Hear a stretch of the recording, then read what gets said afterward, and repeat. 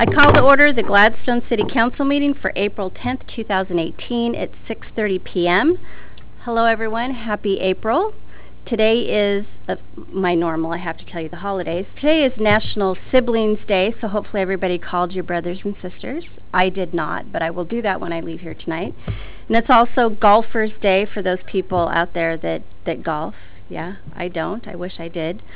So whichever resonates with you guys, celebrate. Tonight we have a fairly light agenda, so hopefully we can keep on track. Our consent agenda is approval of the March 13th and 27th regular agenda minutes, approval of the March bank balances, budget report for the period ending February 28th, 2018, approval of the March check register. Or is it the February? Actually, I was going to correct you. That was a typo. It is February. So everything you're approving tonight is February. It's February. Yes. Okay. Legal costs on projects, department head monthly reports for March. Yes? Okay. Adopt the Parks and Recreation Board work plan, approval of memorial donation and gift program policy.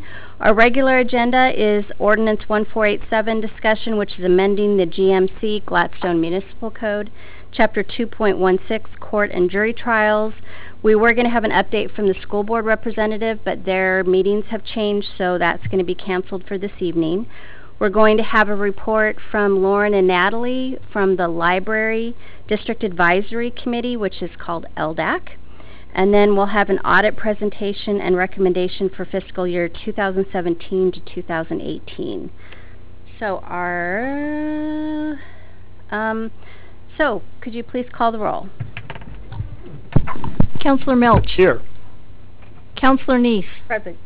Counselor Tracy. Present. Counselor Reisner. Here. Counselor McMahon. Here. Counselor Mercero. Here. Mayor Stemple. Here, could everyone please stand for the Pledge of Allegiance? I pledge allegiance to the flag of the United States of America and to the republic for which it stands, one nation, under God, indivisible, with liberty and justice for all. Thank you. Are there any agenda additions or corrections? Mayor, Council, I would like to pull item number 9 from the agenda this evening in regards to amending Gladstone Municipal Code dealing with court and jury trials. I sent you an email. You may not have read it. However, the prosecutor would like to work more closely with the judge before making recommendations to that, and so we will bring that to you at a future meeting. All right. Well, then we have a very light agenda tonight.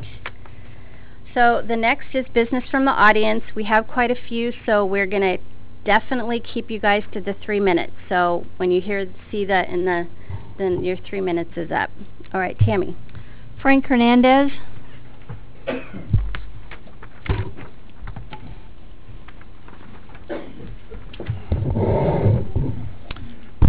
Frank Hernandez, 585 Barbary Place.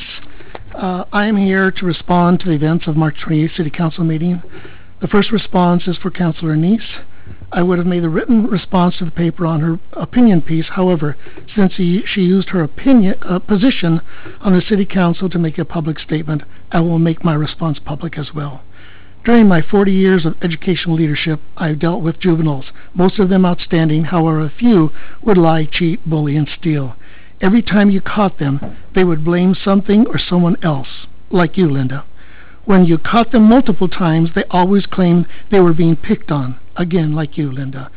And making a written resignation to stop a recall movement only to retract it is the epitome of manipulation.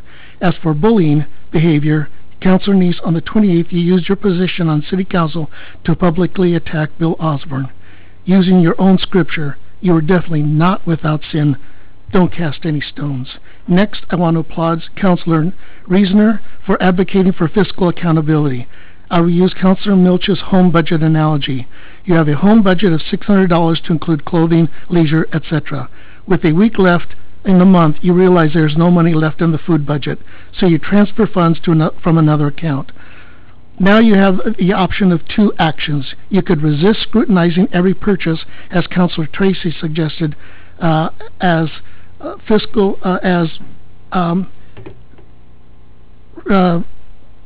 Tracy suggested that micromanagement not the purpose of the City Council.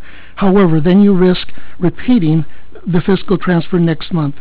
Or as Councilor Reasoner suggested, you could speak to the person responsible for the food budget and identify strategies or factors that caused it and compile strategies to better project the fiscal needs for the following month. This is not micromanagement, it's called fiscal responsibility. Any manager with effective fiscal experience would have implemented this process.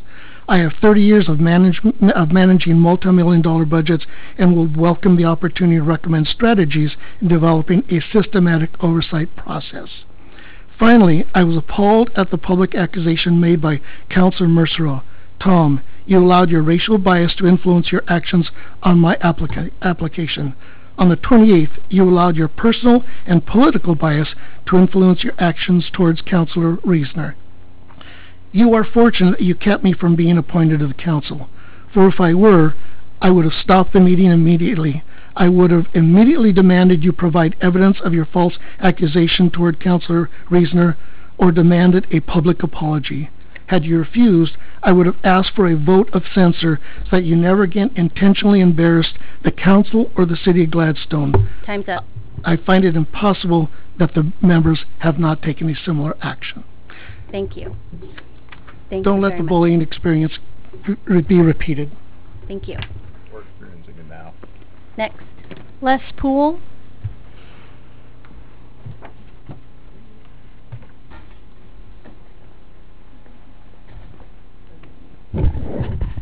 Well, that was quite a dissertation. I'll just leave it at that.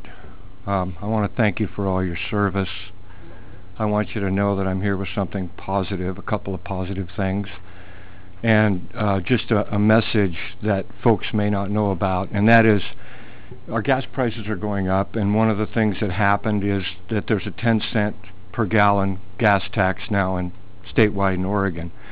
5 cents of that the state is keeping for state highways. 5 cents of that is coming to the local jurisdictions.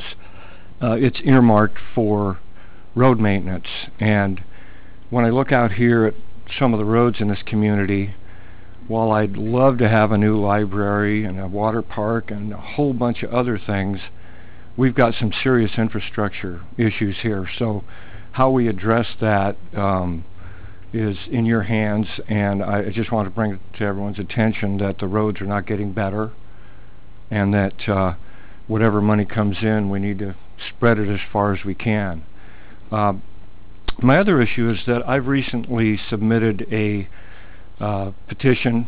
Hopefully it will be approved for signature gathering soon, and you'll be pleased to know it's not a recall.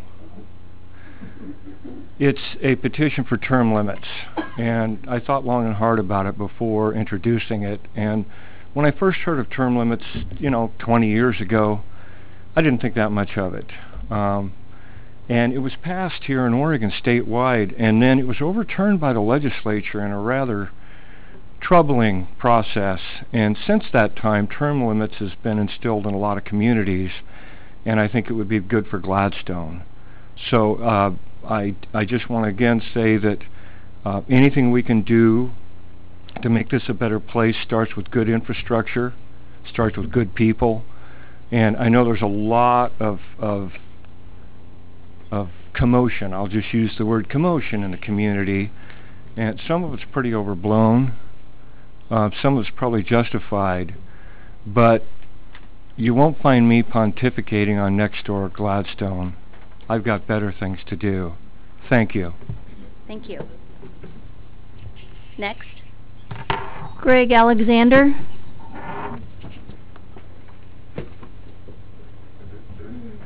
Greg Alexander, Gladstone.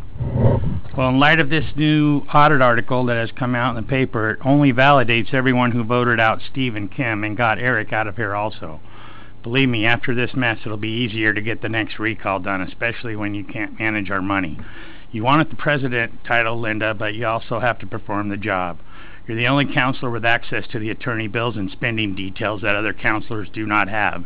It is now obviously there is no oversight into Gladstone taxpayers' money. Even though Neil has offered many times to look out for us and double-check these figures, he has been denied multiple times by the same group of counselors up there that refuse to hold you accountable for your incompetencies.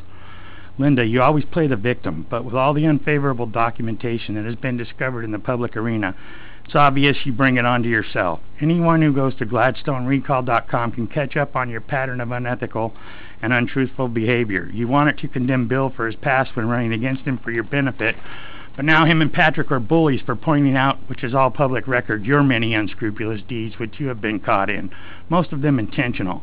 So I ask, why should you be on this council? Seems hypocritical to me, especially after breaking your oath of office. You say you're not stepping down because it will happen to other counselors, and yes, anyone with your checkered track record, absolutely it will. The people who have seen the website immediately ask, how can the other counselors let her stay on? So not only are you not helping anyone, you're painting a target on the counselors up there that are doing their jobs. People are saying, get her out now and get rid of the rest come election time. Simple. You need to be able to manage our money. When you mess with the citizens' money, there's a big problem, especially those who resort to attacking the very citizens they're supposed to represent. I believe the community is losing faith in this council and has even asked if the county could just run our city. The people in Salem advising me have said to mention this communication constitutes and will serve as a public records acknowledgement. Thank you. Next. Bill Osborne.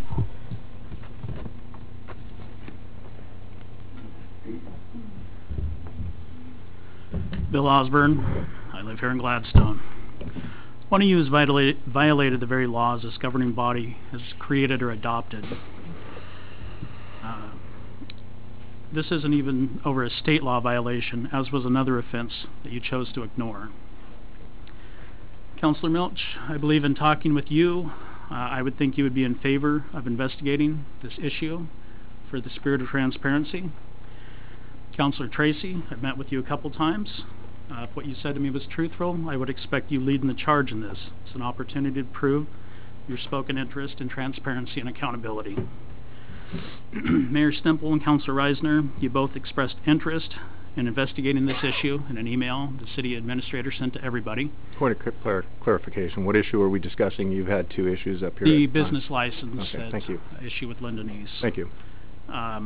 This is true to your campaign words of being accountable to the people of Gladstone. Thank you. Councilor McMahon, after your attempt to reappoint Steve Johnson to the council where the people of Gladstone voted him out, and after your words of not caring what the people want over your desire to build a police station, even if it meant no new library, I assume we all know where you'll stand on accountability, but I hope you prove me wrong.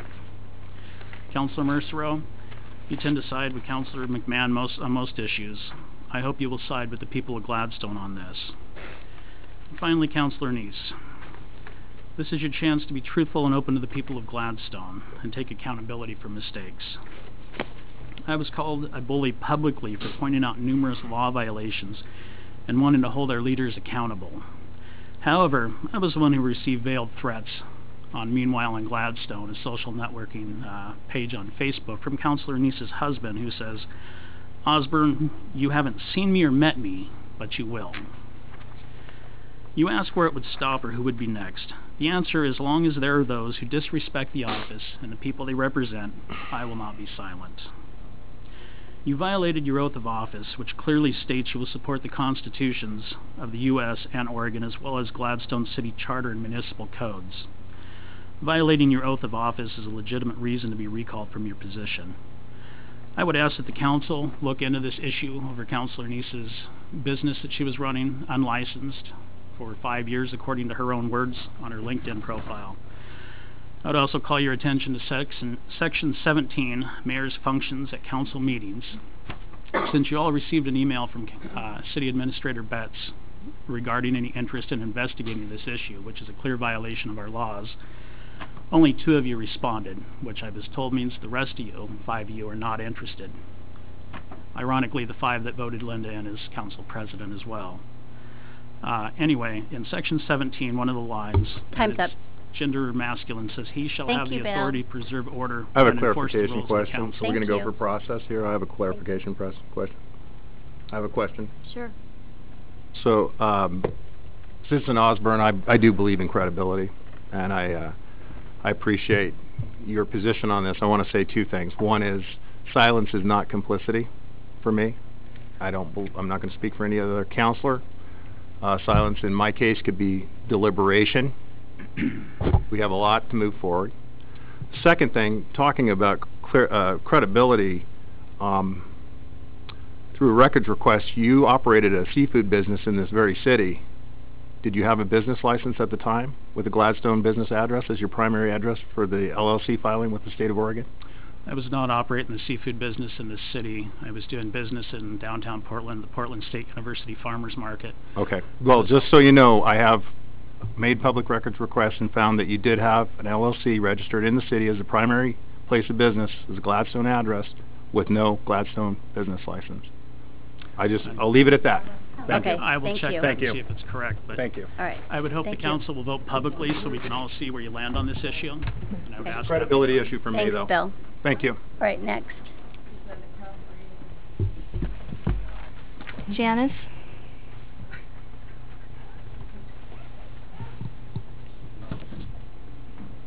Hello. So I am just here for a follow-up. We've been coming since February regarding a shelter for our cat rescue. I just wanted to let you guys know that we have people in the group. We've got supplies, we've got resources.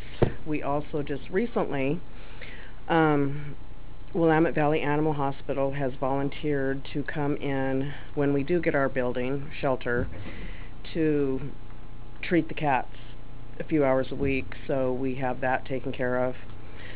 And we've been told that you guys were going to check into that, so I'm just here for a follow-up on that. All right. That's one thing I wanted to... Okay, we'll bring that up later. Correct. Yeah. Just to do a process check, what we have been establishing is taking public comments at the beginning of the meeting, and then at the end of the meeting we'll sort through to see if we are able to provide readily answers instead of having to research and come back to Yeah. a council meeting. So we'll bring that back at the end of the meeting and talk about the specific items that people brought up during business from the audience. Oh, okay. Yeah. So I should wait for the whole meeting then? It's going to be a short meeting, hopefully, because we Okay. don't have very much on it, so you shouldn't have to wait very long. Okay. But we will bring it up. I'll do that.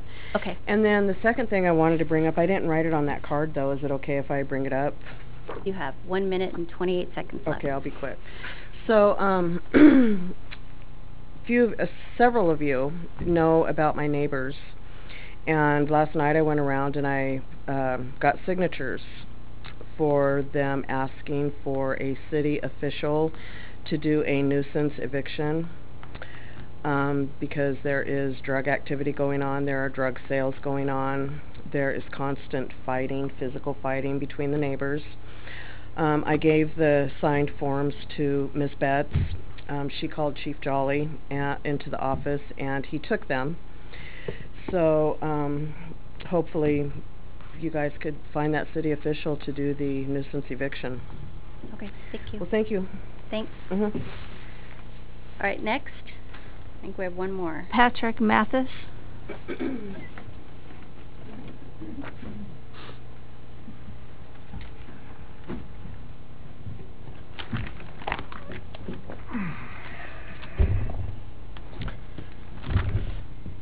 Since I wasn't here to defend myself at the last council meeting, Linda, I think it is only fair I get to address you now. First, I would like to remind you that you took an oath to hold that seat you are in. You promised to uphold the Constitution of the United States, yet you complain about me exercising my First Amendment right to redress my grievances with the government. You also had the OFRW send me a pretend cease and desist letter, which tries to undermine my First Amendment rights to free speech and free association. You also took an oath to uphold the Constitution of the state of Oregon, yet you signed government voting documents with multiple birth dates and voted on ballots you weren't entitled to vote on. You were not innocent like you claim over and over, just past the statute of limitations. You also violated, by your own admission, Oregon open meeting laws. You also took an oath to uphold Gladstone municipal codes. Yet, as the council president and business liaison, you didn't pay your business license fees for 1 and possibly more years while holding your seat. You attacked me personally, a private citizen, along with Mr. Osborne from the dais. You have without question defamed my character, another unlawful act. You have no such right, and you should be ashamed to have done so, especially from your council seat. This is an abuse of your position. You claim that I am a bully for trying to hold you accountable.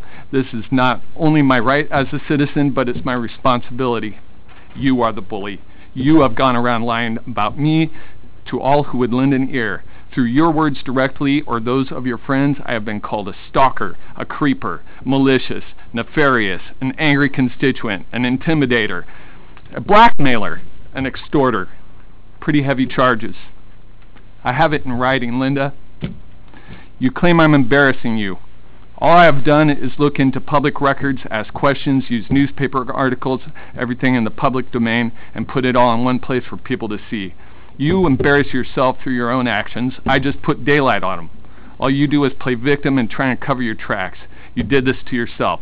Your unethical behavior began long before you were on the council.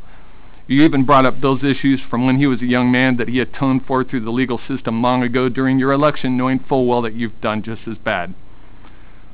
You even knew through Bill that I had no intention of going public with your information. You also know that it has not all been made public yet. You said you would resign, but lied about that, and I waited. Now the genie's out of the bottle. Then you lied to 2 fellow councilors so that you could get the time to slander me from your barely elected seat. You and the people supporting you in this council have made a mockery of our local government. You bring shame to your position. Time's up. Thank you very much. Do we have anything else? No other cards, no. All right. Do we have any correspondence? No, Mayor, thank you. All right, so now we're excuse me, I'm going backwards. We're going to do the consent agenda. Any discussion on the consent agenda? Can I ask real quick, did you like the new approach that we've taken on how we've done the bank balances and the budget report?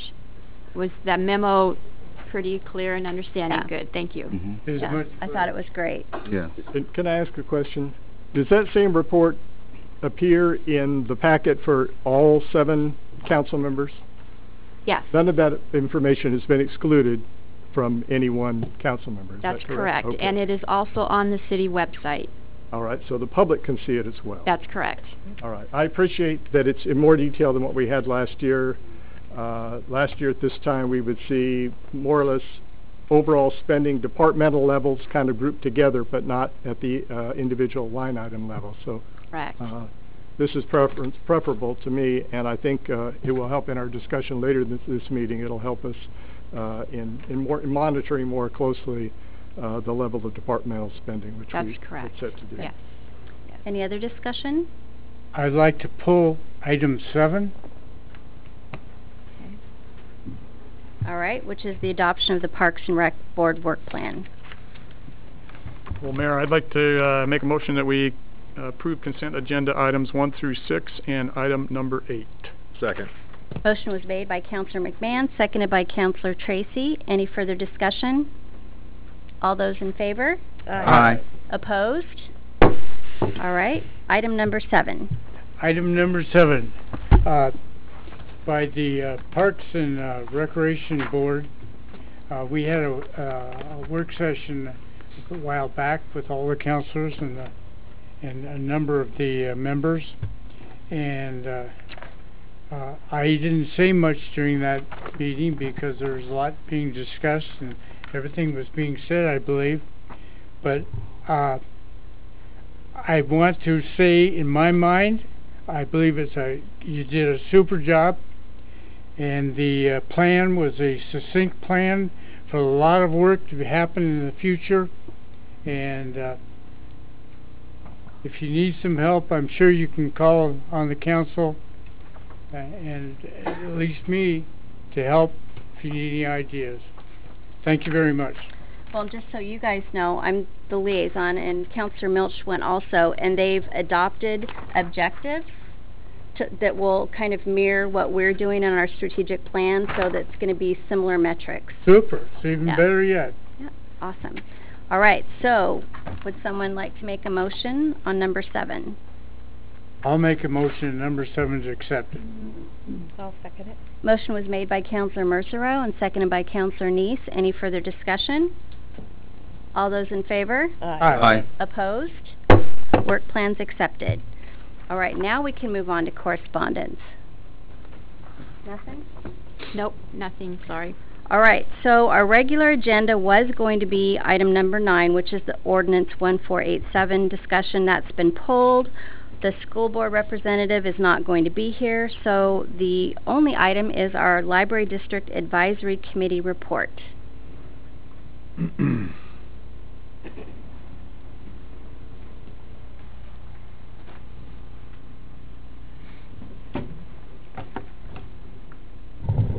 Good evening. I'm going to let Lauren do most of the talking because I got a really bad cold and I don't want to have a coughing attack. So I'm Lauren Gunderson, Interim Library Director. So LDAC, the Library District Advisory Committee, has really been working on 2 main things for the past several meetings. We didn't have a meeting in March, so we last met in February. And one of LDAC's main purposes is to review the annual progress that libraries submit and determine whether the library district funds are being spent well and helping libraries achieve those annual goals. So they're trying to put together a form that all libraries can report in the same way, and they can be assessed in the same way. So at our next meeting, which will be Monday, April 23rd, we will review the most recent draft of that form. And it seems like the 2 sections that we continually seem to get hung up on are financial data and standards of service sections of those report, because it's difficult to find a way for all libraries to consistently report those forms of data. So the other big thing that LDAC's been working on is the formation of 2 task forces. So the first task force is a smaller, more technically oriented group. They're focused on identifying any changes that may or may not need to happen to the library district master order or the library district master IGA to implement the settlement agreement and facilitate the construction of new facilities for Gladstone and Oak Lodge service areas. The scope of this group is comparatively narrow and will be completed in a short time frame of a few months. So this group has already been formed, and our first meeting will be Monday, April 30th. Who from Gladstone's on that committee? Jackie Betts, Natalie Smith, myself, Okay. and Gladstone Legal Counsel. So it's a fairly large group? I mean, you're fully represented for Gladstone and each of the other jurisdictions? Yes, so I'm happy to read who all's on there. It's Grover from Oak Lodge, Legal Counsel, which will be David Doofman. Kathleen Drain is a citizen representative from Sandy. Lauren, County Administrator Krupp, Clackamas County Council, Mitzi Olson, who's the Oak Lodge Library Manager, Paul Savas, Clackamas County Commissioner, Gary Schmidt, the Department of Public Government Affairs, Natalie Smith, and then Laura Zettner, who is with their Business and Community Services Development. Okay, Very so comprehensive. this is just our library district Yes. only? Okay. Except for the one citizen from Sandy that is sitting in on this as well. Okay. And they asked her to join for all of her years of experience, especially with, I believe, going all the way back to 2008, being a part of working up with the original Right. library district. Right, so we're just trying to figure out what our internal makeup is going to be, our agreement, or how this weaves into the full county library district. So currently, one of the tasks by the county is to assess whether or not they need to amend the library district master order. Okay. And we are going to be at the table with them to talk about, if they do need to, what could the minimum amendments be that would allow us to continue move forward with both projects. Okay. Yes. All right. And a lot of the criteria that we're going to be going over or reviewing is going to be set by Clackamas County. We don't even have an agenda yet, is that correct? That's correct. Okay. So we're at the table, basically. It will be a 3-month task force because there are certain thresholds that they have to meet in the settlement agreement. So small task force, small timeline. Okay. And one more thing for clarification. There's been discussion of the formation of a group at some point in the future after the May election to help determine the shape and the scope of the work of the two proposed new libraries. This is not that group that you're describing, even though the people in it are from similar boundaries in the library service area. This is not that group. This group has a completely different purpose to its existence. Yeah. And Mitzi Olson has a timeline where they are going to get, a large citizen engagement of people and citizens to give input as to what they want to see with their library moving forward. Okay. All right. Sorry for the interruption. No worries.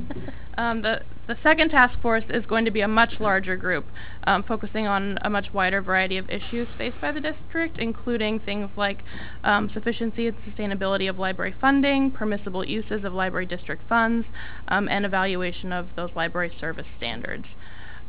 So this group's focus will be much broader. It'll be drawn from a diverse group of library stakeholders, and their work will continue over a much longer time frame of 12 to 18 months. And that's district? Yes, wide. district-wide. Okay. Mm-hmm. All right. So those are the big picture things that LDAC has been working on. Did you have anything to add, Natalie? No, that's all we know at this time. And you guys meet monthly? Not always. Not always? Okay. Yeah, not always. Well, yeah, we didn't meet in March, but our next meeting is scheduled for April 23rd. Okay, thank you and for I doing strongly that. encourage anybody here, if you want to come and hear what's going on, please come. They're open meetings. Do you meet at the county where the Board of County Commissioners meets? Yeah, in room 119, I believe it is, usually. Yes, it's a different building than the one the BCC usually meets in, the Development Services building. Yeah, B150 Beaver Creek, I think is the address. Room 119, I think. Yeah. Okay. Any other questions? No? Awesome. Thank you very, very much. Appreciate you. Yeah, we thank you for doing this. Yeah, this is an interesting time to be on LDAC, for sure. Business carried forward, which is the 2016-2017 fiscal year audit updates.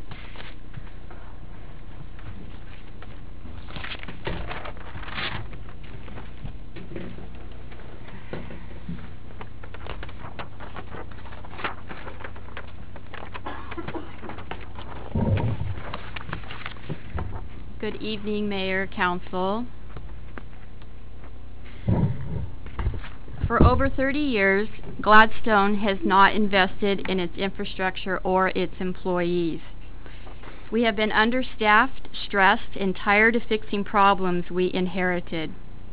This organization took on too much too soon. It disheartens me to see our tenured employees frustrated with the morale in the organization and community. 3 years ago, the city created an accounting manager position and hired someone with no financing or Oregon budget law experience in local government. However, the city tried to provide necessary training. That person is no longer employed with the organization. Neither is the city administrator, who was the chief budget and fiscal officer of the city during fiscal year 2016-17. Recently, the city fulfilled its fiduciary responsibility by completing a comprehensive audit from Marina and Company for the fiscal year 2016-17. We had to hire Plan B to prepare journal entries and financial statements during the personnel transition. To date, we have paid $37,237 for those services. We also hired Kathy Brucker as a financial consultant to be the interim finance director. Kathy has been employed in local government for over 30 years. She served as the interim finance director for West Lynn, as the finance manager for Tualatin Hills Park and Recreation District, and prior to that, for full-service municipalities in Washington and Arizona in similar financial management capacities. Kathy has a Bachelor's of Science in Business Administration and earned her Certified Public Finance Officer designation through the Government Finance Officers Association. The auditors presented the council a clean opinion. The city did not spend the funds illegally, and the city was not victim of embezzlement or fraud. The audit did have a material weakness where controls were not in place to ensure accounts were reconciled at year end. Audit adjustments to the financial statements were found that, in their judgment, may have been only detected through their auditing procedures. The existence of the material adjustments indicated that the system of financial controls did not detect and prevent such errors. Management's response and corrective action plan to the auditor states the City of Gladstone will implement quarterly review and year-end closing procedures to ensure all necessary reconciliation of accounts by qualified personnel. We will accomplish this with proper implementation of GASB statements as applicable to the city's annual financial statements. Staff also sent council and the audit committee a 2016-17 budget explanation of overage sheet with a detailed memo to explain succinctly why the overages occurred. Management reviewed and answered 36 questions requested by Councilor Reisner dated March 27, 2018. I have those here. It took approximately 15 hours to research and respond, which would equate to about $2,000. We responded because we did not want to be accused of hiding anything. If a majority of the council directs staff to provide more detail and/or copies of the contracts Councilor Reisner requests, then it will come at an additional cost. Vetting questions further is not a productive or valuable use of staff time. What is being asked is not money that may be recovered, and the expenditures were agreed upon at the time of disbursement. All members of the council and public have access to the financial reports and have an opportunity to raise questions 12 times a year. I trust the management team's spending authority and judgment on their purchases, especially with the recent fiber infrastructure investment that will allow staff to have access to real-time financial information instead of relying on antiquated accounting activity. This next audit is on me. As staff, we care about the Gladstone community. We are ready to move forward and focus on a promising future that includes a new police department, city hall, and library, all enhanced amenities the residents deserve. So what I'd like to do is to go ahead and hand out Councilor Reisner's questions with the answers so that Kathy can come up and we can kind of guide you through these a little bit.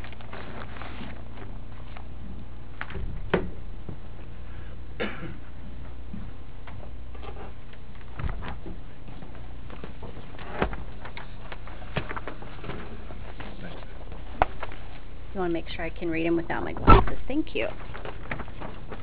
Thank you. Thank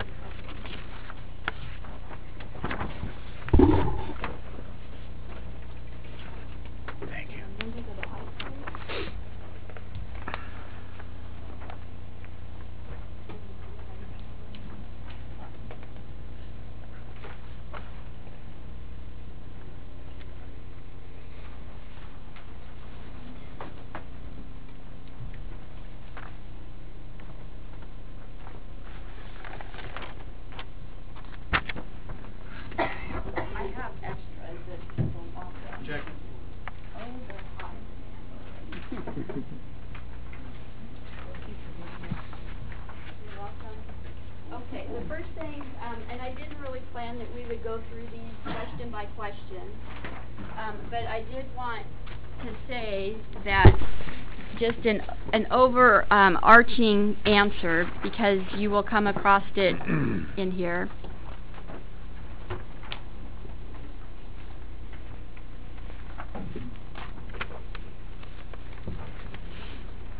As you review the questions, it's important to note that the vendor list that we provided the audit committee had a Tyler vendor list and a Springbrook vendor list. And so the Springbrook vendor list was carried over 3 months into the Tyler. So it was brought over for historical purposes So some of the answers in here will show a subtraction of 3 months, because you will see Counselor Reiser asking, for instance, let's just take an example. Question 4 or 5. Question 4. Judge Linda Baylouf has been paid $3,000 a month since she became judge, which would multiply out to $36,000 a year, but she was paid $45,000. Why? And the answer is because the vendor list that we provided the audit committee actually had 3 more months of historical information. So if you back that out, Right. you'll see how we answered those questions. And that makes sense, and thank you. Yes. That wasn't mentioned at the meeting, or I probably would have Correct. not answered those or asked those questions. So thank you for being so thorough on this. I appreciate it. You're welcome. So this, I hope, can bring a little bit of closure to the 2016-17, because what we also mentioned to you at that last meeting is that that former staff person, accounting manager, also helped us with our biennium budget, and it's the first one that we did, and we are currently 9 months into that, and that we were very open and honest that we have some concerns with that budget as well, and we'd like to walk you through what those concerns are so that the public can also hear those concerns, but then understand how we would like to address them so that we are not having the same issue next time. So, everyone, Kathy Brucker, thank you for being here, and I'll hand it over to you. What I'd like to address tonight is some of the specific areas of concern that we're dealing with on the 2017-19 biennium budget, how it's currently appropriated, and how we would like to restructure it for the balance of the biennium. It's currently set up in a format called object classification that basically... What was that? Object classification. Object classification. This Okay. all stems back to Oregon budget law. Okay. First off, you have your fund classifications: general, water, sewer, etc. And then it goes into the object classifications of personnel services, materials and services, capital outlay, debt service, interfund transfers, and special payments. This creates a very restrictive budget that does not allow management of a department in an efficient, cost-effective manner. For example, within the general fund, every department is interdependent on the other to not exceed any of the object classifications and is not able to count on full utilization of their bottom line appropriations. After discussion with the Department of Revenue last Friday, we were able to determine that we can restructure the budget into an organizational unit/program method that would include the general fund, each department with personnel, M&S, and capital outlay included and rolled up, followed by operating transfers, debt service, contingency and special payments, and unappropriated ending fund balance. All other funds would have the operating expenditures for the fund at one level, followed again by operating transfers, debt service, contingency, and special payments, and an unappropriated ending fund balance. If you went out and looked at cities of the similar size, larger cities, smaller entities, whatever, you would see this is a very, very common budget structure because it is efficient and it allows the city to operate in a very accountable but efficient manner. Kathy? Yeah. Is that closer to the budget structure that we had in the preceding Yes. fiscal year? Yes. So that's what we had then. But what you had or in the closer to preceding it. fiscal year that caused so many issues is that many of the line items that were listed in there, whether it be operating transfers, whatever, were extremely specific. Uh-huh. Okay. And that is where if it said road fund and you put it to general fund, it would cause a So violation. it's part of the same symptom, some of this specificity of categories that was contributed to some of the issues we had last year, and that is still a part of the current budget system, but that you'd like to modify in some way so that that aspect of it is not as problematic. Yes. Okay, thank you. Exactly. So as I was wanted to point out, this will allow consistency between the budget and the budget reports that you received this month in your council packet, such as what you have there, and we would be able to tie the budget right back for you very, very easily to see if there, or to identify any issues or questions you may have. This can be accomplished through the use of a supplemental budget. Because we will be changing the appropriation levels, we do need to utilize this method. Advertising and a public hearing will be required at the meeting with the opportunity for public comment, so it's very transparent, very open.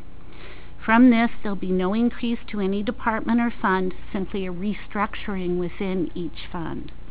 We'd like to bring this back to you on June 26th, and then it would cover the rest of the biennium budget, finish out this fiscal year, and cover, as I say, through the end of June 30th, 2019. At the same time, we'll review with you how the fiscal year has progressed, what carry-forwards will look like for the following fiscal year, and any areas of concern. We will also detail any other budget adjustments that may be necessary. The only ones we can really envision at this time is if we have grant revenues that we want to add in, so that you can recognize the grant revenues and the offsetting appropriations to be able to spend the funds. Between now and then, Jackie and I will be reviewing the budget report very closely, and we've already discussed with each of the directors that we will be meeting with them to review their departments and go through them carefully. We'll be discussing the need for accuracy, clarity, and consistency in how expenditures are categorized and paid, and discuss any overages, shortages, and how to address them. To give you 3 examples of some budgetary issues that you may have noticed yourself in the reports that we sent out this year, or this month, excuse me. These are 3 issues that we'll be addressing within city administration. The technology program and the balances still left to pay, including the annual maintenance costs. Appropriation is available in the amount of $218,757 to cover those final estimated costs of about $154,000, but we also need to ensure that enough appropriation is remaining to cover other necessary costs through the end of the year. So just to take a time out, that we had mentioned to you in regards to the whole Tyler Technology computer line item in our budget, and it was even one of the overages that we were dealing with at the audit committee of the $82,000. What the council approved was correct, but not enough money was put into the budget. Okay. And it's also where our IT support has been coming out of. So what we're saying is that not enough money was put into the budget to cover the contracts that were awarded. And we're being very open with you on that, and what this spreadsheet is. You want to walk them through a little bit on that? So basically this covers all of the technology project, which if you remember is a 3-year project life on there. So basically we've listed out what the budget was for each of the individual projects that was put on there, what has been expended since the budget was originated back in 15-16. The estimated costs we still have left, the total, and then the variance to the actual budget that was assigned for each project. As you can see, there are overages on every one of them. Down below, the Tyler issues, which this was the biggest one that we had there. The contract was accepted for a total of $236,623. But the only amount that was identified in the technology project budget was for $195,156. So that put the budget over, the project over budget right off the bat by $41,000. Then the other problems that we ran into was the cost of the software, hardware. That was fairly well in line. But the license fees came in actually pretty good, but the travel was estimated at $19,000, which never did get into the budget, and then came to a total of $38,000 there. On-site personnel and remote training came in about $17,000 over what the estimated costs were there.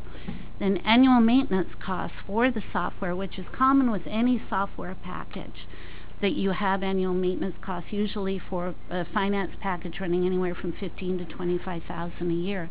They weren't budgeted for, so they forgot to put it in the budget. Right, and there's no notes or history as to how these numbers were calculated in the budget. But there was a contract estimate, correct? That's Yes, correct. there is a contract estimate. And they have to be paid. I mean, So I guess my other question is, with the contract estimate, was a contingency built into the contract No. negotiation?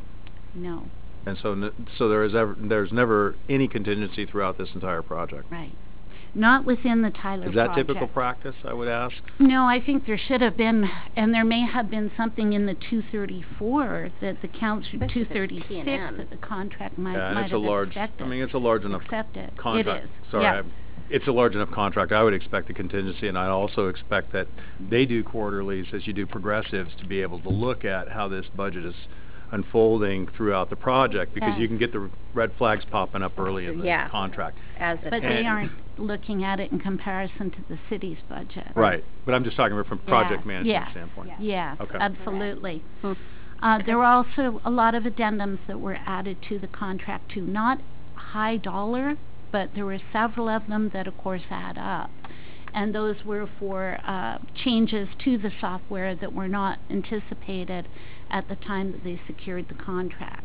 So an addendum, not necessarily change order to the major portion of the budget, which would go in front of, most likely go in front of the council, Right, correct? for maybe 2,000, 2,500. Okay, so there were small et cetera. addendums, but not change orders. Right. Wasn't there a big one on payroll where that wasn't anticipated or wasn't figured in the original contract?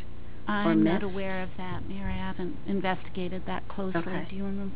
I don't Yeah. remember if it's Yeah. the payroll or not, but There- go ahead. I do know there was something dealing with the content manager, which allows you to scan in all documents, things like that. There Okay. was something dealing with that, I believe. Okay. So, for example, Councilor Reisner asked at the last meeting, where are we with the email going in-house? Mhm. We did a timeout because if you look at the top there where it says fiber, Tyler, email in-house, domain controller, we put in there 19,000, shows you what we've expended. However, we still need 17,000 to come in and have that done. So we said timeout. We need to figure out if we can afford this or not. And I know that you keep wondering why are we waiting, is because we are going to have to go forward with this, but we wanted to be able to do a detail spreadsheet on this line item to see if we can go ahead and move forward with it. And so Robert is actually getting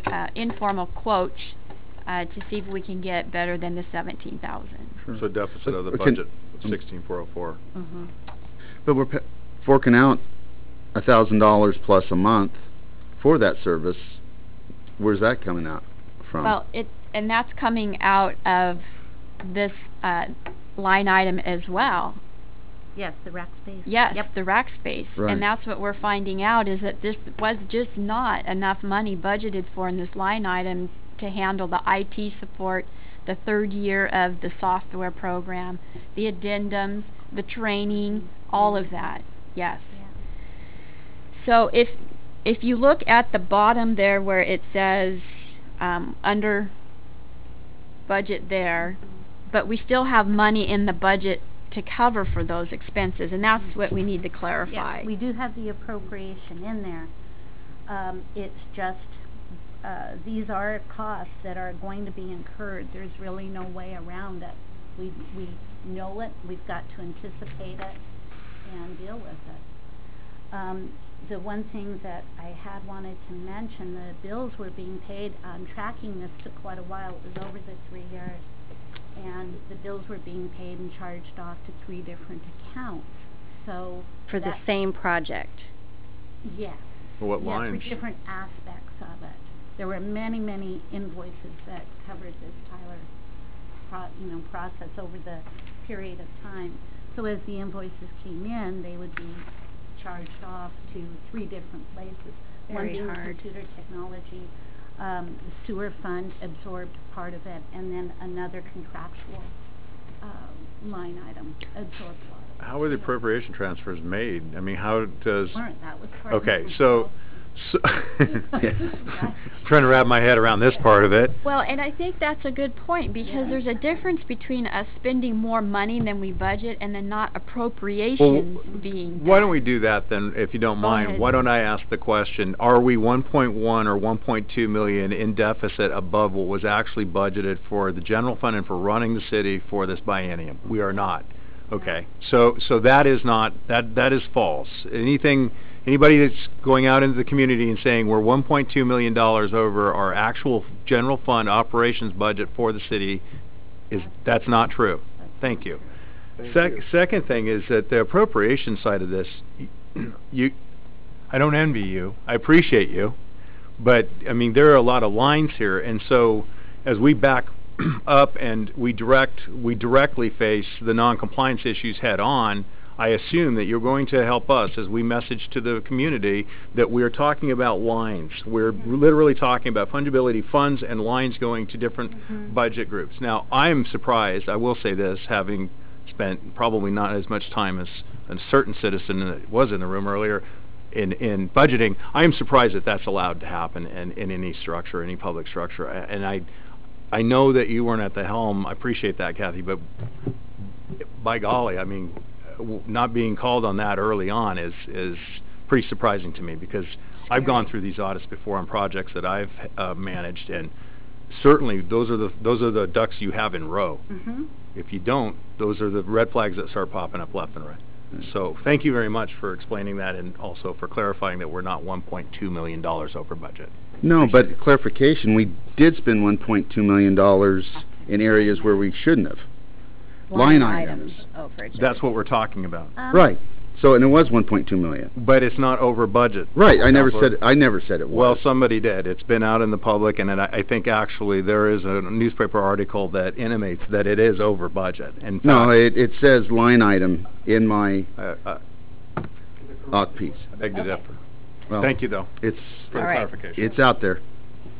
Well, so this was a very transparent example of a line item that we are having difficulty with. We're bringing it to your attention, but it's going to be part of what we're going to be bringing back to you in June and how we move funds around to cover for that. And then you have two others you wanted to... We just wanted to give you some examples here. Contractual and professional services within city administration also. Currently over budget by $37,807, and of course that's to carry us through the full 2 years. However, with analysis, it's been found that several costs for the civic project have been charged there, and those will be corrected to the proper fund. So they'll be taken out of one and this is an accounting adjustment. Okay. Just like the $130,000 with the insurance that was duplicate paid last year. That's an accounting adjustment. It could have been very easily addressed and fixed. Okay. The appropriation will need to be added here to contractual and professional services. An example of is for what you're paying me, because I'm a contract staff. I am not an employee. So I'm going to be paid by the offset of the wages from the accounting manager. So that will have to be moved from personnel services down to materials and services so that you can cover the cost for me. That's an example of what we'll have to do. The fire and liability insurance, getting back to that duplicate payment made last year. We have an appropriation, just the appropriation, it's not meaning that we're going to spend it, but we have the authority sitting in there for $135,000 that will not be utilized because of the payment from last year. This appropriation can be transferred to another line item within city administration based on need, or to another department or fund with a budget transfer resolution that would come up before you. Okay. That would leave enough to cover next year's payments still for insurance, but it could assist with any unanticipated expenditure in some other category.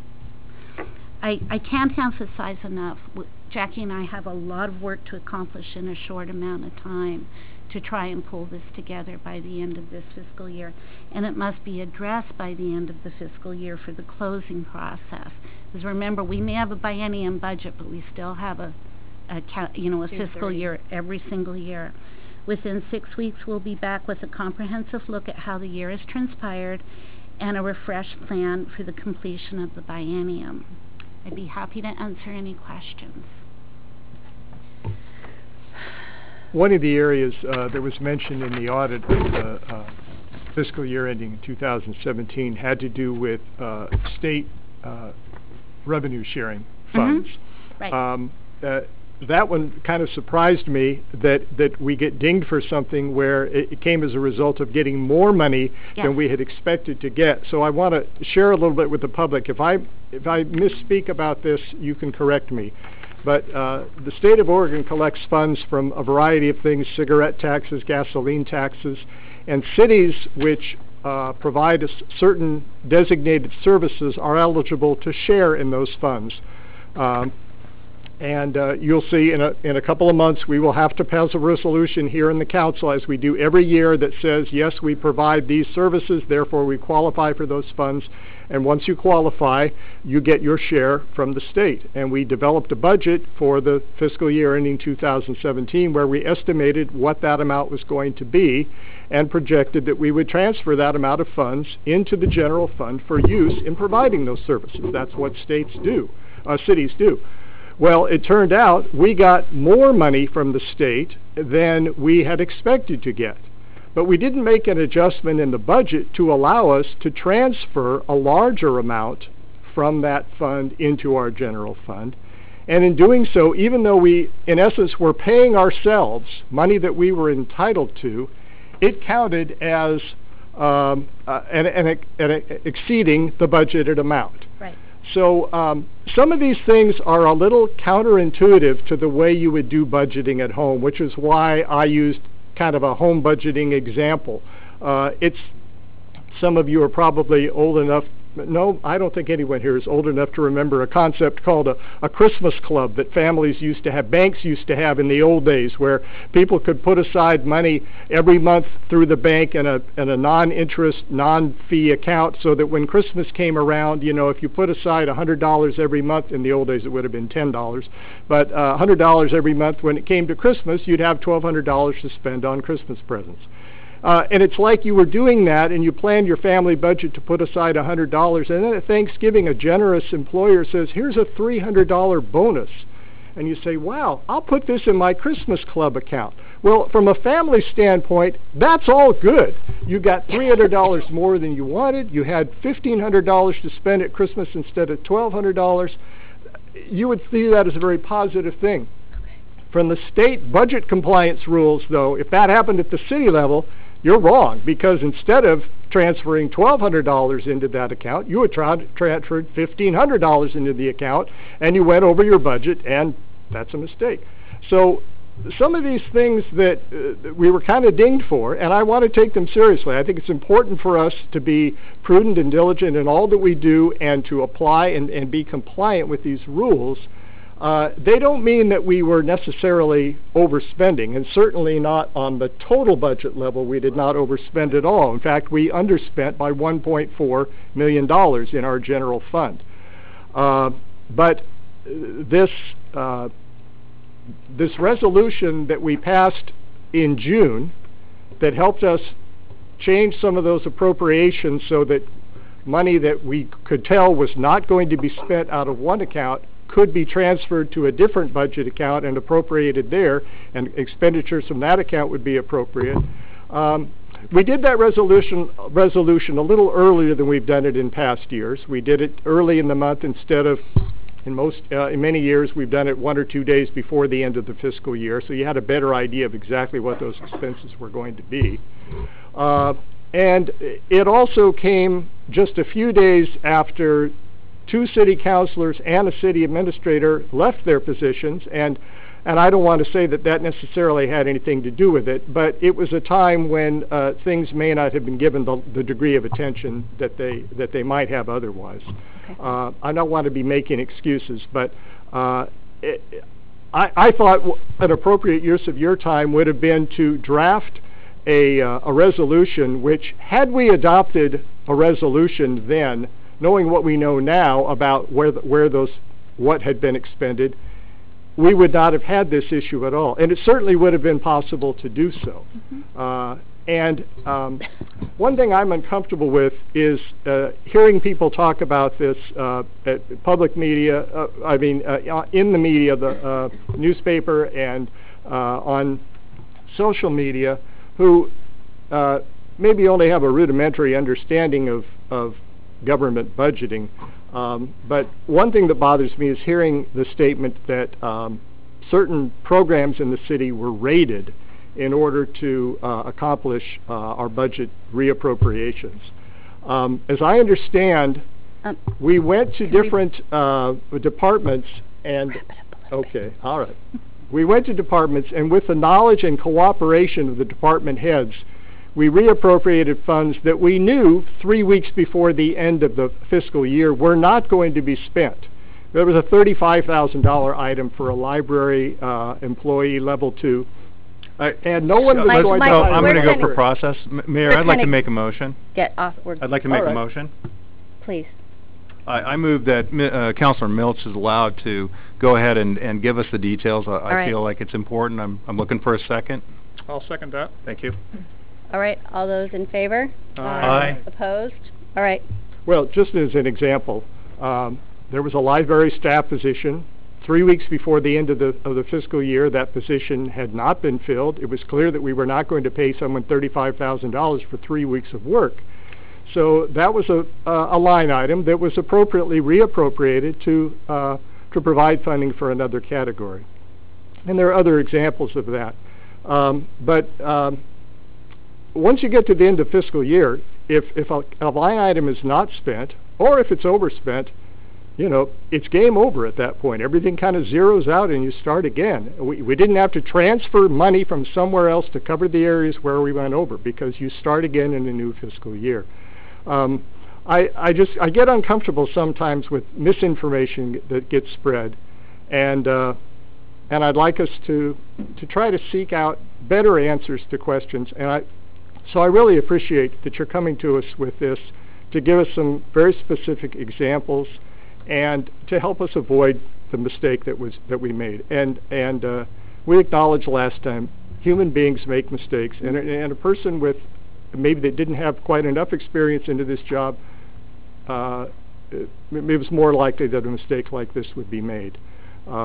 But I'm glad we're addressing it, and I appreciate the experience that you're bringing to us, Kathy, in helping us get over this. And I appreciate your candor, Administrator Betts, in acknowledging this and emphasizing your concern about it. Thank you. That's all I'll say. Mayor, I have one question I'd like to ask Administrator Betts, yes, if I may. So, as we go forward at some point in time, and thank you, Kathy, for your work on this, we're going to be, I believe, probably looking for somebody in a permanent position, permanent replacement for our previous financial director. My question is, what was the hiring process prior to, for the previous financial director? How did we go through a recruitment process?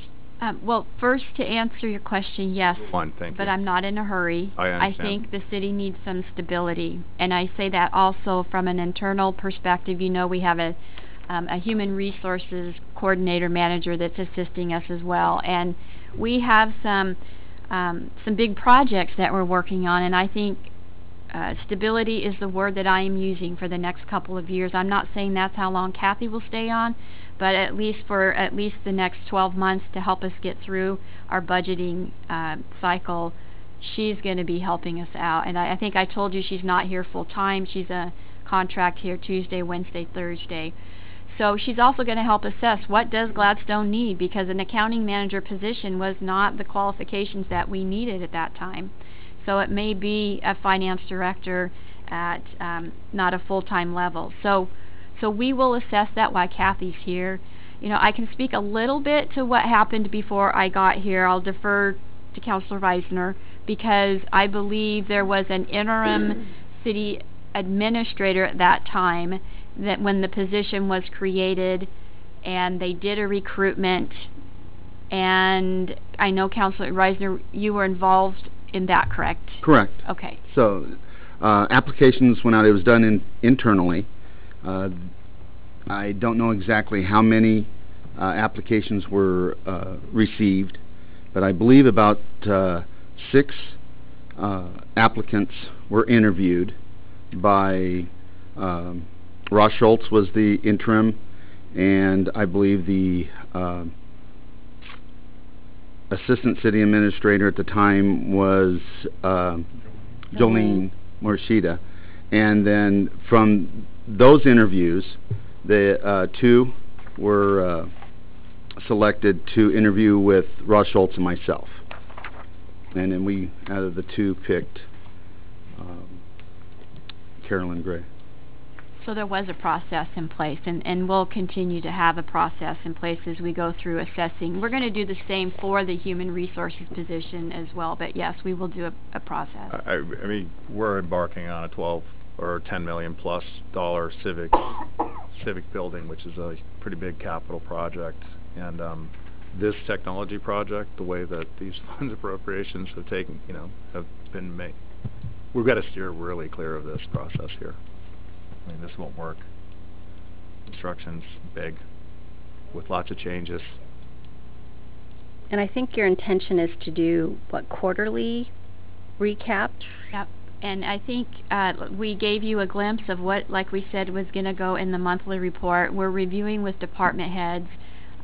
We can click on line items now if you want more detail, but I think really you're getting more detail than most municipalities do, and Gladstone needs that right now. Yeah. And my management team is supportive of that, but I trust them, I back them, and we're all in this together and want to keep moving forward. But yes, we will have quarterly check-ins with the city council, and anytime you want to have sit-downs with myself or Kathy, you're welcome to do that. And I would assume that with a capital project of that magnitude, we're going to be segregating and separating much of what's happening with that project so that we can also check in, potentially do progress reports with you on those, and change orders and addendums.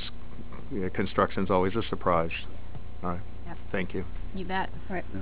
So, and thank you. This new report is awesome. Looks great. It is very informative. Thank you. Thank you very, very much. So that wraps up our regular agenda. So the next, is there anything brought up during business from the audience that we would like to discuss or direct staff to take action on? There was quite a few people that came up. Frank, Les, Greg, Bill, Janice, and Patrick. So let me see here. I know we told Janice we wouldn't be very long tonight. I'm sorry, and Janice. I almost told you that I hope we are, because we really wanted to talk through this tonight. And I apologize because I'm not sure, but there was another woman that presented here last time in regards to this request. Brenda. Is that Brenda? Brenda. Brenda, and I think you had left early that evening. So if I can just maybe follow up with Janice and Brenda to give them the information, then I'm happy to do that. We had talked about trying to get them some county connection resource information, also being able to maybe help them do fundraisers sporadically here if they wanted to put a barrel for a month at City Hall, or we had talked about a place where that they could do collections. And I'll defer to our city recorder, because I think you had done a little bit of follow-up with Code Enforcement Boyle in regards to, does the county have services, or do we pay for services, animal shelter services? I will have to get back to you on that one. Okay. But no, we'll take that on and work with her then. Okay, on so that you guys one. will just go direct. Yes. Okay. We were also, I think, didn't we discuss sponsorships at the last 1 or 2 meetings about the possibility of Well, we have that pointing them that in some business directions? and community development promotions committee that we're establishing, and we're going to put together criteria this next year for organizations that want to ask the city for money, so that we are doing a formalized process. So that's still going to take probably 6 months to put together, but that's another avenue that once that's up and ready, that they would be able to apply for funds for. Okay. For your shelter services. If you needed funding, that was one of the things that they had, Brenda had asked about last time. Well, what we just really want is there's no shelter in Clackamas County for cats. There is for dogs. We've been doing the cat rescue I've been doing it since 2008 for Clackamas County, but our group formed last year. So there is a big need for a shelter or a building, and we have everything we need now to go in that building. We just need building. So every time we've come, we've been told, well, we're going to check on that, but we've not had a straight answer yet. No, I think at the last council meeting we made some good progress, and that's why I need to have a side conversation with you. Yeah, we don't have extra buildings laying around that we can donate to something like this. We have a budget that we have to live within, and that wasn't in the budget, but we're going to try and see if we have other avenues to help you out. Okay. So how will you contact us then? You said on the side, can you email me or something? Yes, if that's what you would prefer. I have your email and I have your phone number, so which do you prefer? You can email me, that's fine. Okay. All right, anything else? I believe the last question prior to this discussion was whether or not any of us wanted to respond to business from the audience. Yes, if we would like to discuss or direct staff to take action. I would like to just make one more generalized comment. I've been trying, I sent you guys out a doodle today. I don't know if you responded to it because we're going to try to have a council training session.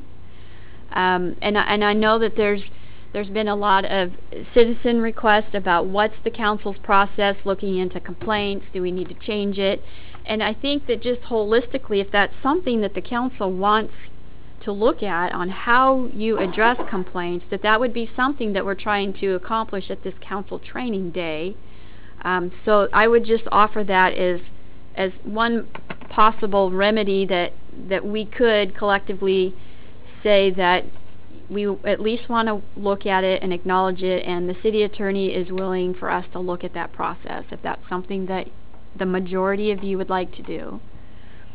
Because we don't have a process in place now. The process we have in place is in the city council rules, and it's the process that frustrates the citizens the most.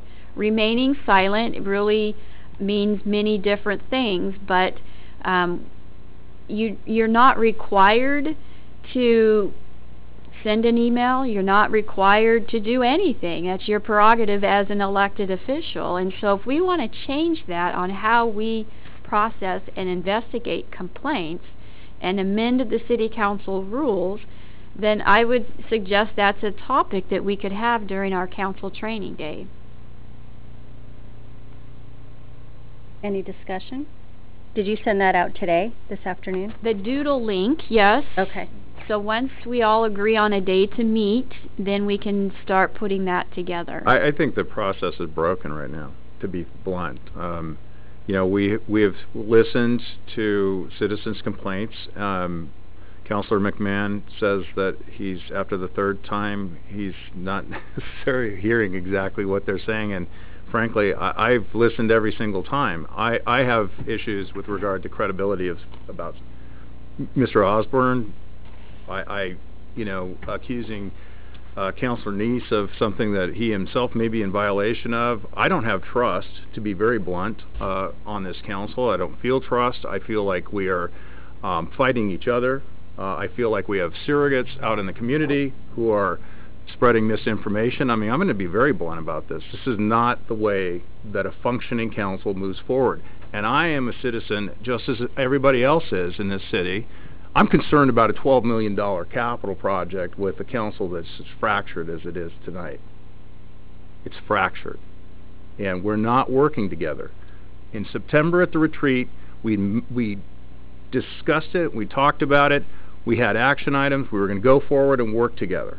And as soon as we got out of the retreat, not more than a month passes and the attacks start happening. And it's on social media and it's innuendo and somebody's complicit with this or this is being implied or what have you.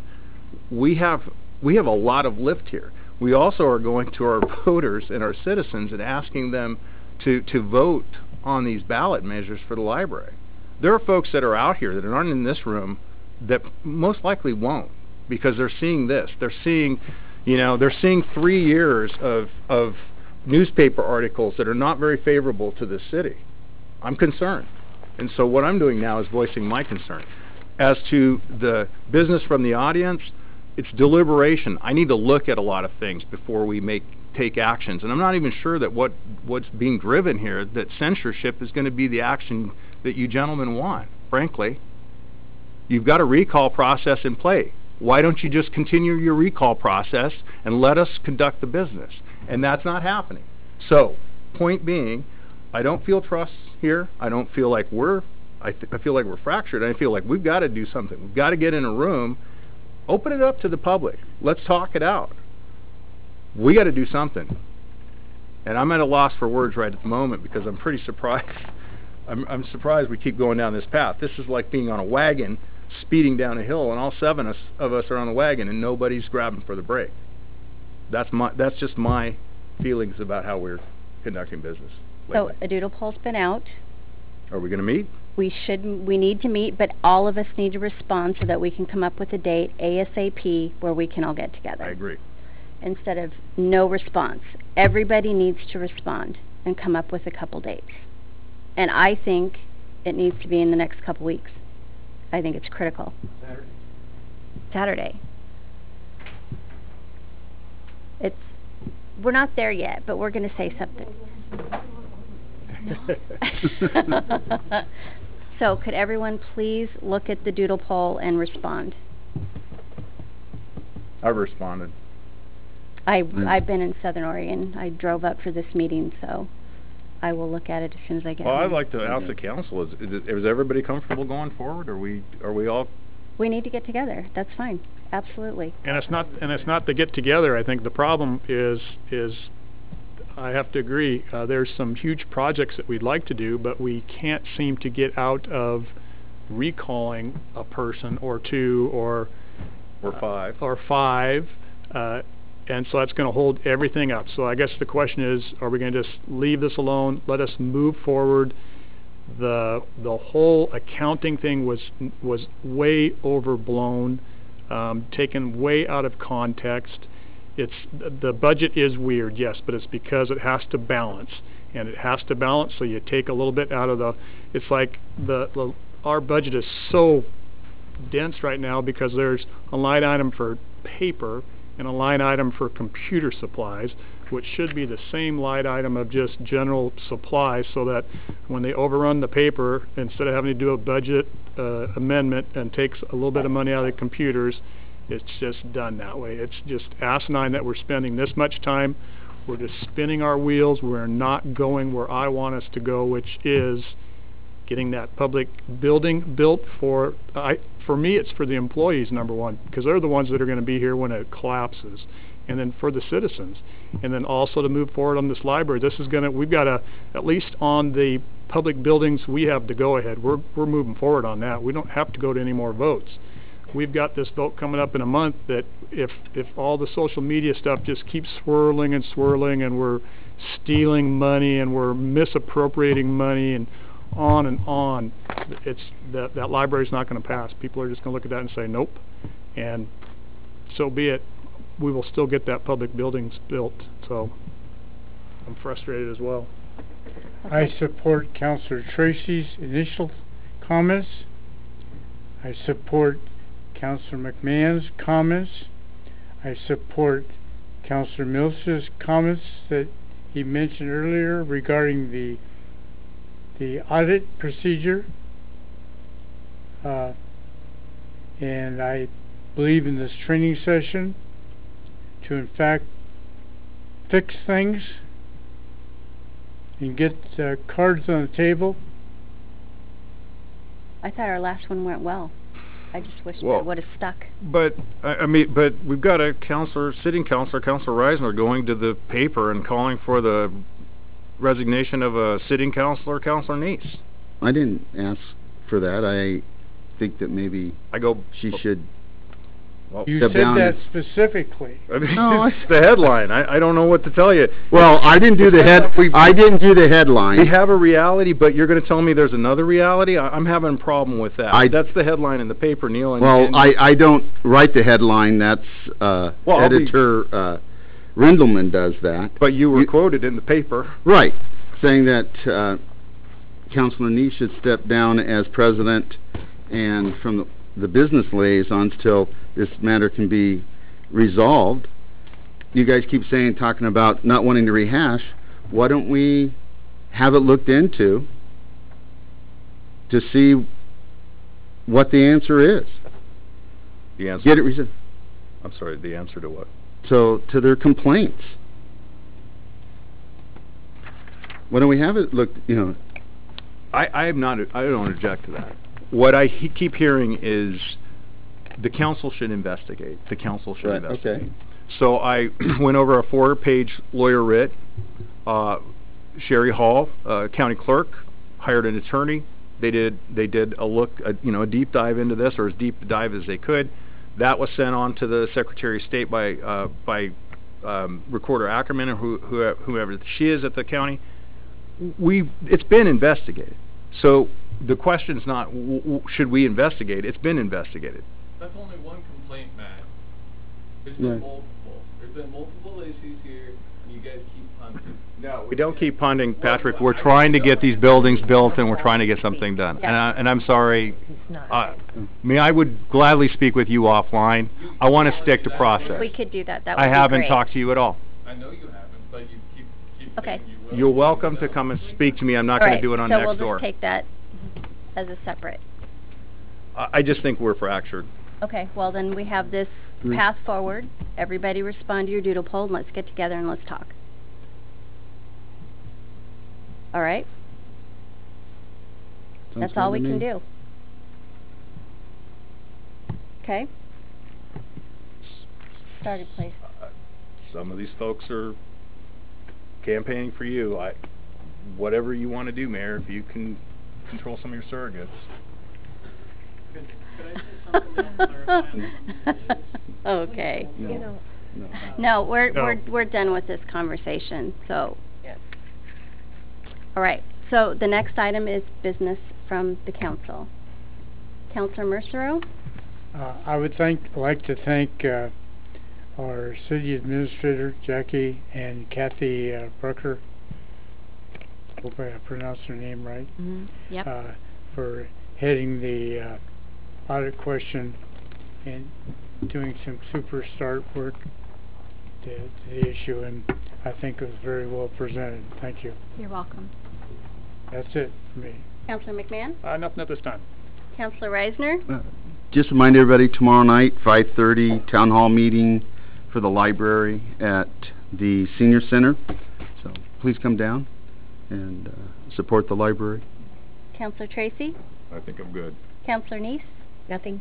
Councilor Milch. I had a good meeting with Bob Stewart, the superintendent of the Gladstone schools. There's a concern right now in the community about the ongoing funding status of the Gladstone Food Pantry, which works out of the Gladstone High School. There's a building on the campus there, and they serve food to, over the last 3 months, I think the number was 852 unique individuals.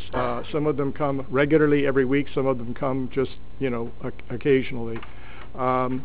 And staffing that program is one of the difficulties they have right now. A lot of the food itself is provided by the Oregon Food Bank and other sources. And this is another one of those community programs which we might be looking at in terms of business fees and other things as something that would improve the situation in our community to make sure that in a state where a lot of people go hungry in spite of all the things that are grown and foods and that are produced here, there's still a great deal of poverty and a great deal of people who don't get enough to eat. And it affects our school systems, it affects our local economy, and it's something that we will be addressing when we get to have our joint meeting with the school board and the city council in a couple of weeks. Thank you. The only thing I have is I went to the Parks and Rec meeting last night, and one of the new things that they're looking at is something called a fitness court, which is a company that comes in and builds these amazing small, I think they're 32 by 32 foot courts that pretty much hit every fitness level you could imagine and then some. There's grants available. They want to do a partnership, so they're going to look at the possibilities of integrating that into one of our small pocket parks maybe. And then the Arbor Day event is April 28th up at the Gladstone Nature Park from 10 to 1. So everybody should go. It's going to be awesome. And that's all that I have. Oh, and I think he mentioned the town hall. The town hall's tomorrow. Right. Okay. Yeah, town hall's tomorrow. 5:30 to 6:30 at the senior center on the library. Move All right. to adjourn. Would somebody like to make a motion? I'll second it. Oh, motion was made by Councilor Reisner, seconded by Councilor McMahon. All those in favor? Aye. Opposed? Meeting adjourned at 8:01 p.m.